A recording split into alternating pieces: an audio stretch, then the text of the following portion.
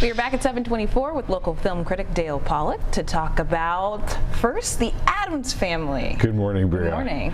The Addams Family, well, you know, it's been around since 1938, which is when Charles Addams originally depicted this family in cartoons in the New Yorker. Since then, we've seen several TV series and 2 previous movies, live action. Now we're back to animated, and I've got to tell you, I think this is the best one.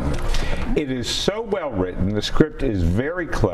All the voices are good, particularly Chloe Grace Moretz as Wednesday, the little daughter.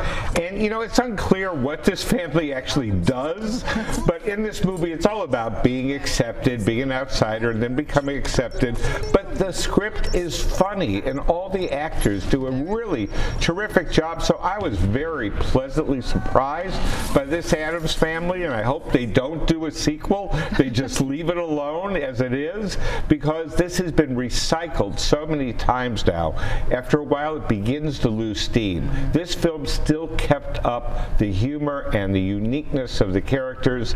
It's really more adult humor than kid humor, so I'm not sure little kids are really going to relate to this very well. But if you have like a 10 or 11-year-old, this is a terrific film to take them to. Perfect for the Halloween season, right? Yes. And then next, Gemini Man. Well, sometimes movies that have been around and not gotten made for about 20 years, there's a reason why.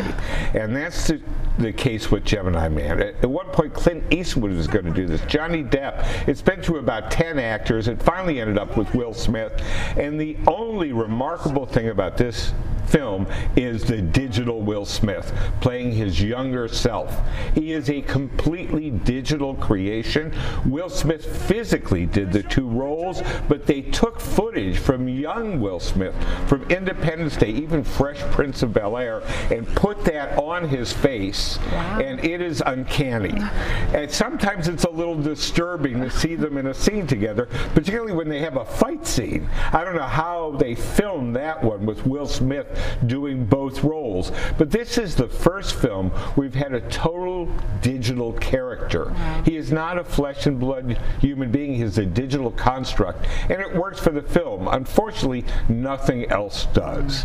This film is slow. I didn't feel an iota of emotional identification, and I didn't feel a moment of dramatic tension. So the movie's there. It's fun to watch Will Smith do these things, but otherwise it's a rather uninspired kind of sci-fi movie, and the only interest is how they did it. Yeah, that digital aspect, I do not understand. And we're going to be seeing a whole lot more of that. This film is largely financed by the Chinese. They are really developing this technology to be able to do 3D with one person playing multiple roles. Wow, technology. All right, thank you so much for stopping by, Dale. For more movie reviews, you can head to Dale's website, dalempollack.com.